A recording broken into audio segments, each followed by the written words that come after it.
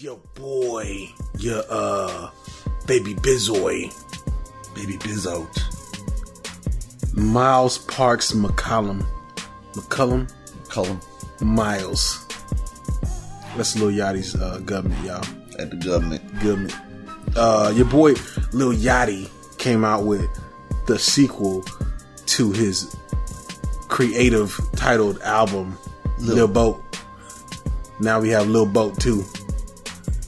Back in action. The Raft. Lil Boat 2, The Raft. I like that. He should have did that. He should have did that. That's quality shit right there, Shereen. That's you. Hey, Shereen, you got quality shit. So I don't care what nobody say. I don't give a fuck how many dislikes are on this clip on YouTube. That's quality shit right quality there. Shit. You know what I'm saying? Because some people might think that. Hey, did he say The Raft? Nah. No, The Raft. The Raft. The Raft of the Titans.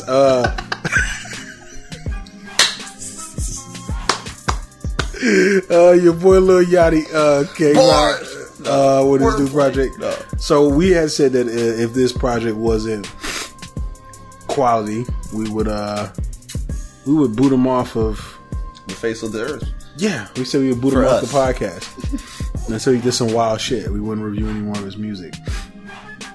I want to know what your initial impressions is. Being that I didn't listen to Lil Boat 1.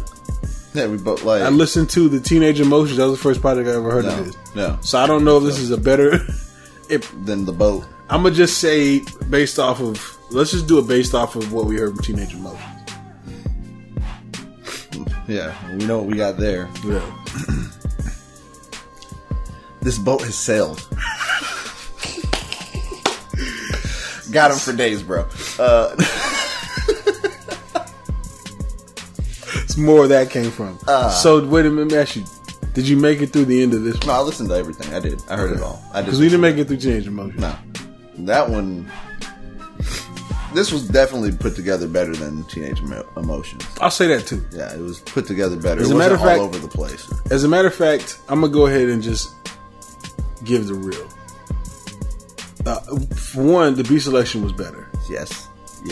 But, and I will say the first maybe 5 or 6 tracks actually pretty listenable. You know what I'm saying? I can actually sit through it. The intro track, the beat went kind of hard. I like the bass line and that shit. Yes.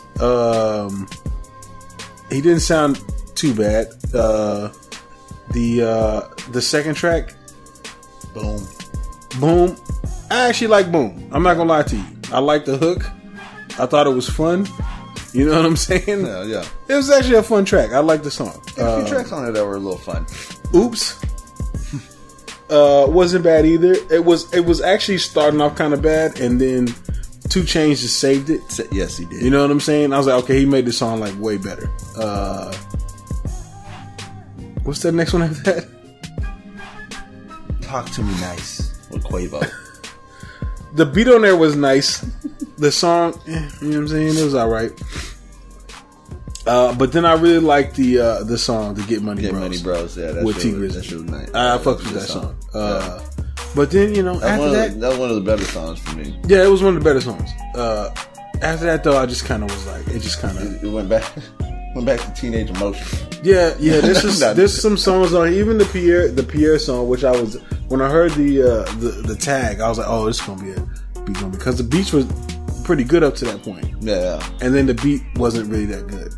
It was like a throwaway Pierre beat, and I just wasn't into the rest of the project. Yeah. Kind of faded. Yeah. I tried it, man. You know what I'm saying? And I just, it did kind of go back in Teenage Emotions, but it was put together better. Yeah. I was gonna say it wasn't as bad. It wasn't full blown. No, not at all. Definitely not. Not at all. But it definitely just it kind of withered away. Yeah, it did wither away as it went on. And I was just like, all right, here's some of this weird, wild shit right here that I'm just not into. Yeah, and it kind of like as it went on, I got tired of hearing him. Yeah, me too. Me too. Like his style and the way he was spitting things, and in the beginning, though, even his voice. Yeah, like after a while, it was just like I've had enough of hearing this. The way he does. I'm not a fan. Right. I'm not I'm really not the funny thing was, is it worked in the beginning of the project. The way he flowed and his voice, it worked. For he actually like. There was hope that it would actually be decent. Yeah, you know it wouldn't be that I would actually be like, you know what, he kind of give him another shot. You know, like that type feeling. Which it's like. I don't know if I. But his rhymes are still weak. Yeah. He did try. He still doesn't rhyme at times. Where he'll just say something. Where a few times I thought he wasn't gonna rhyme, but then he didn't. He picked it up, and then like he'll start rhyming with that word where he just switched it up. And I'm like, okay, I see what you did. But then there were a few times that he didn't do that, where he just didn't rhyme. And I was just like, nah, that's not. It's not how you do it. Like it's not. It just didn't sound good. Like, yeah, all in all, the beats sounded good at certain points. Well, there's I would say probably 35% of the beats on here were actually pretty dope. There's other ones on here that are okay, but I just wasn't really feeling it. I'd say 37%. Gotta get technical as fuck. Gotta get technical as fuck. No, I'm just kidding. 37.38% of it had great beats. The lyrics. That means the track partially was alright. Yeah, the beat. No. There's the lyrics on here. You're not gonna get anything. You're not gonna get any quotables. But he's not saying any dumb shit on here. Like, she blew me like a cello. Yeah, blew my dick like a cello.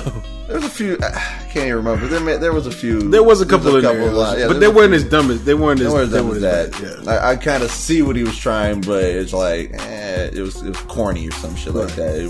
But yeah, there was definitely a couple corny lines in there. Not even more than a couple. Yeah, more than a couple. It was a lot. A good amount. A lot. It's a lot. Yeah, a majority of the album. What you give this on a scale of 1 to 10, man? They all float down here.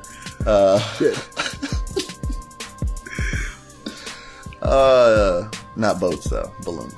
I don't know, I gave it a 3. A 3? Yeah. You know what, man? I gave it a 3 too. I feel like you looked at my ratings. I have not looked at man. I feel like you looked at my ratings, bro. I didn't. I feel like you looked at my ratings, bro. I have not looked at your ratings. Lil Yachty, you got a 3 this time. Which the last review, I don't think we even gave him a rating. The last review we did for him, we talked about how we didn't listen to it pretty much because we just had to. We just had to turn it off. We had to turn it off. It just wasn't. Yeah. And we weren't feeling it at all. Yeah. And then we moved on to the next review and just never even rated it. Yeah, we never rated it. Just never rated it. So I guess that's better. I guess you stepped it up a little bit. Oh my goodness, that is fucking hilarious. I don't know. I mean, like, do you think we should cut him off from the podcast, man? You think we shouldn't review anymore? Lil Yachty, think he's done? I'm leaving something up to you, Sharif. The boat sailed. The boat sailed. The boat sailed. That's it, y'all. I think Reefa has said that we're no longer reviewing Lil Yachty on this podcast, unless y'all can change our minds. That's it. Lil Yachty gets no more play, y'all. Sorry. Why should we?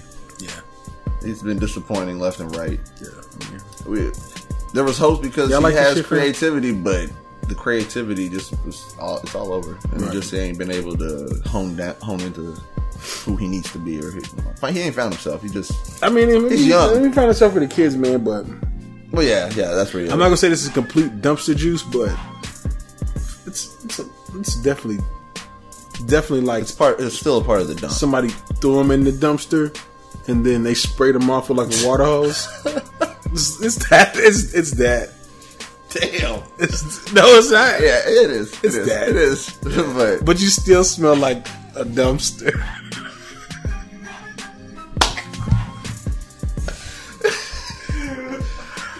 We'll leave it at that.